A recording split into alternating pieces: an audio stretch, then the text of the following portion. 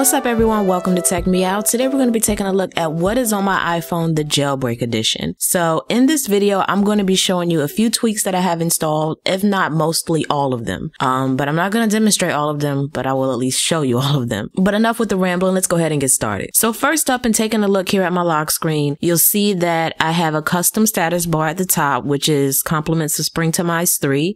So I was able to achieve that by just installing that and changing what I want up there. Also changed the font face of the clock here with Bita Font 2, and the font face is Helvetica. And then I also installed a tweak called Forecast. It basically gives me the weather down here in the bottom left-hand corner. Still taking a look down here at the bottom, you'll see I have a little circle there, something like Touch ID. And that's called BioLock. It gives you an animation when unlocking your phone. So basically, as it's reading my fingerprint, you'll see an animation up there of it doing so, and it also plays a little sound and has a nice little animation just to kind of make your device a little bit more unique to you and add that little touch of flair that shows everyone you're jailbroken. And these icons right here, this is with a tweak called Amber. So it does not theme all of your icons, but it does give you some very nice icons to use. And for the most part, like the main default icons are themed. It's just a couple of those third-party icons, of course, that may not be themed that you'll have to deal with. Now, another tweak that I really enjoy on my phone is called Flux. So I can enable it by sliding up from the bottom here, and I can tap this and it'll change the color of my screen. So it'll give me like a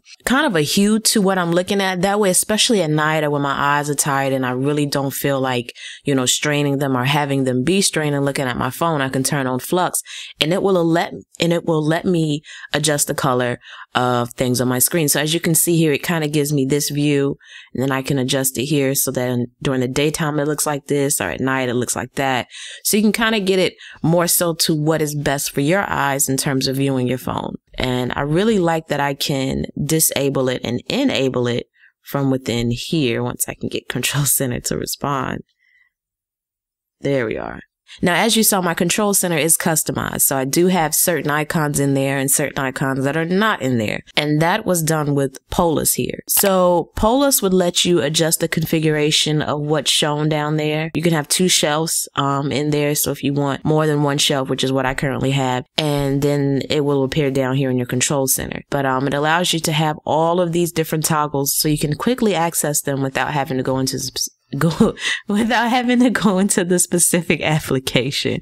I got tongue-tied there. At this point, I really don't have anything else on my home screen and lock screen that I can think of to showcase for tweaks that I have. So I'm just going to go ahead and hop into my settings and pop back here.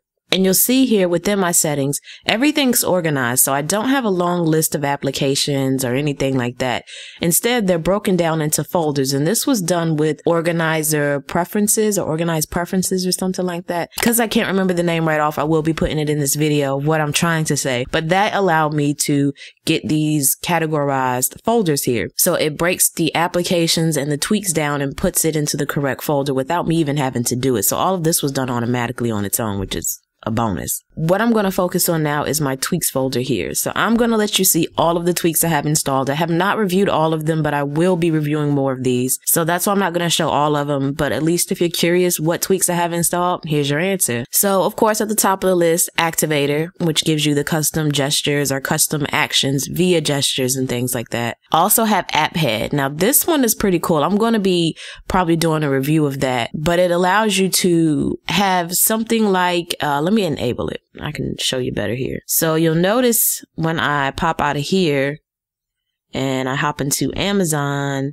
and I pop back on my home screen, I now have an app head for Amazon. So I can quickly get a preview of the application right there, or I can double tap it and it'll open the application, or I can long press it and it'll close the application. So it just gives you app heads so that you can quickly get back and forth in applications that you have recently opened. But like I said, I'm going to be doing a more in-depth review of that, just not in this video. So beneath app heads, I have Archer. This is nice for jumping in and out of your multitask real quick. Instead of having to double press the home button, you can use an activator method or a method set within here to go ahead and pull up your multitask switch or close out of an application. I honestly had problems getting the gestures to work for some of it. So I'm still working on it, but you can check it out and see for yourself. Next up, I have ASOS. I don't even remember what that one does.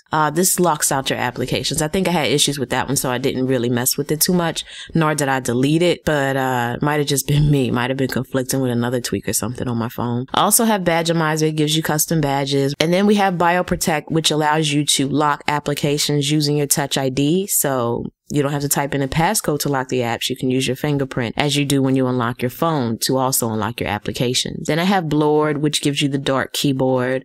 Boot Logo, which changes your boot logo. I also have Boot Sound, which gives you a sound when your phone is booting up. I have Boot Up, which I don't even know honestly what this does. Oh, this allows you to do any of these actions from within here.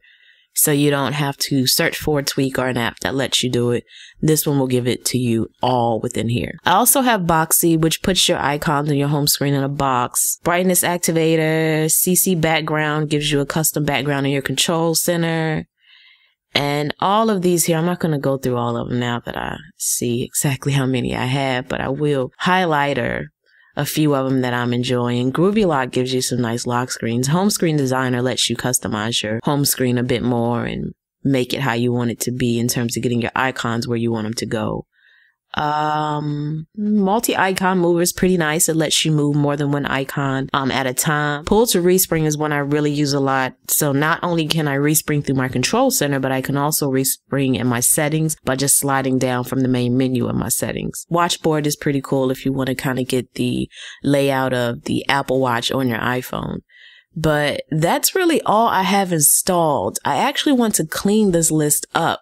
So, don't be surprised if some of these tweaks are not here again when I do another What's on My Jailbreak video. But if you have any out of the list that I just showed you of tweaks that you really want to see me review, definitely drop it down below. Hopefully this video was helpful to you in terms of figuring out what tweaks I have installed or what tweaks you might want to check out. There are just so many that I do not want to even begin doing all of them in one video. I like doing the top 10 or just individual tweak reviews.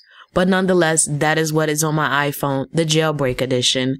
So I'm not talking about the apps I have installed, but if that's something you want to see, drop that down below as well. If you enjoyed this video, you already know what to do. And as always, thanks for taking the time out to let me tech you out.